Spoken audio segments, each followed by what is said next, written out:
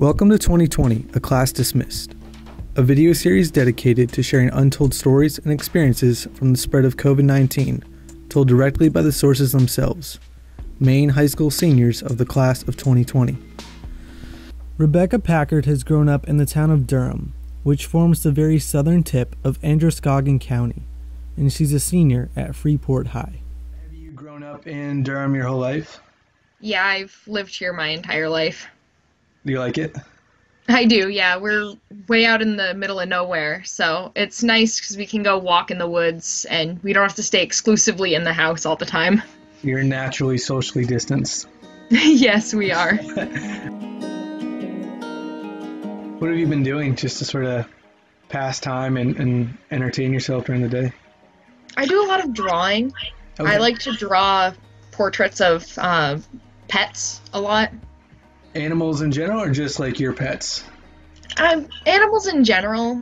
I will message people on social media and ask for pictures of their pets so that I can draw them. Nice. Is art a direction you're hoping to head in after? Not really. It's just a hobby for me. Passes the time and it's fun to do.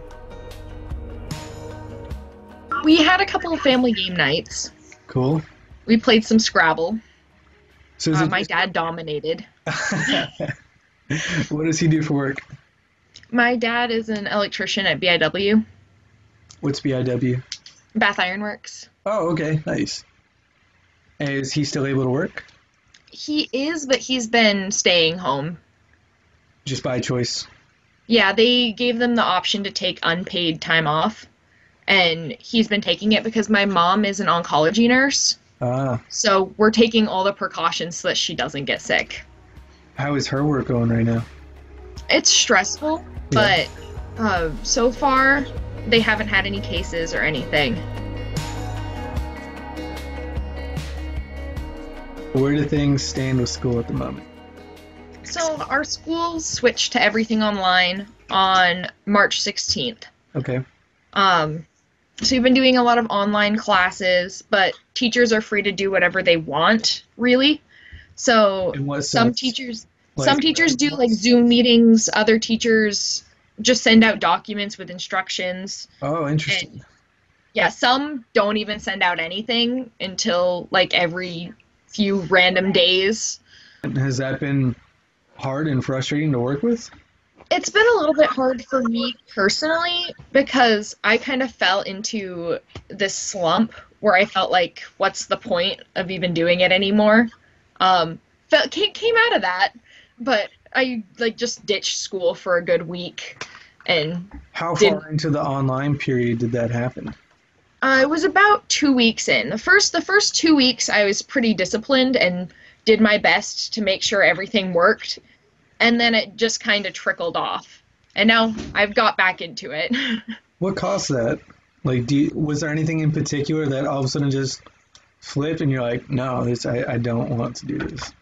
Well, I think it was because we were supposed to go back in 2 weeks. Yeah.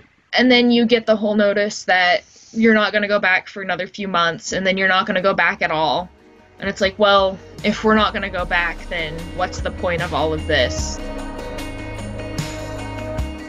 So what are you missing the most then about school where presumably you didn't have this mentality, right? You would have been there in class and engaged. So What have you been missing the most about that setting? I'd say the structure. Yeah. Having that set schedule that you have to follow. Like if your favorite YouTuber uploads in the middle of math class, you can't just click off and go watch that video. You have to stay focused on math, and then you can watch the video later. But when you're in quarantine, it's hard to convince yourself to go and not watch the video and keep doing your math work. Yeah. I feel that struggle. I really feel that struggle. Yeah, it's also nice having the teacher right there. Yeah. If you have questions or comments, and the teacher's there to explain the directions, and it's easier when you have someone telling you what to do rather than watching a video or reading a block of text. Have you found that there was that switch for you, that in school you could have a certain mental state, and at home there was a different mental state? Yes, 100%. And I knew that before quarantine even started. We have an open campus option at our school. Yep. So if you have study halls or lunch periods, you can leave. But I never signed the form because I knew that if I left during a study hall, I would not use that time efficiently at all. So I would sit at the school and I would do my work at the school because I knew I had a better chance of getting it done if I was in those walls. Right. And now that I'm at home all the time, it's harder to focus. And I'm sure it's just harder to make that delineation in your mind, right? I mean, if you do all your work in your room, then your daily commute, so to speak, is from your bed to your desk. And like, there's no real, even physical separation between, you know, a place of study and a place of relaxation. Exactly. My bed is about a foot from my desk. Oh, that's a very short commute. Very, very short.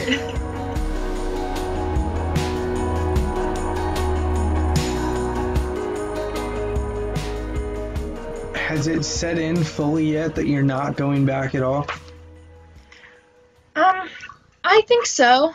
Just because I have gotten into a schedule and I've kind of accepted that I don't get to go back and I probably won't get to do a lot of things. But what disappointed me the most was the Model UN conference getting canceled.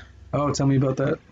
I've done Model UN for the past 3 years. Mm-hmm. And my first year, I didn't do that well because I was learning the ropes, figuring everything out.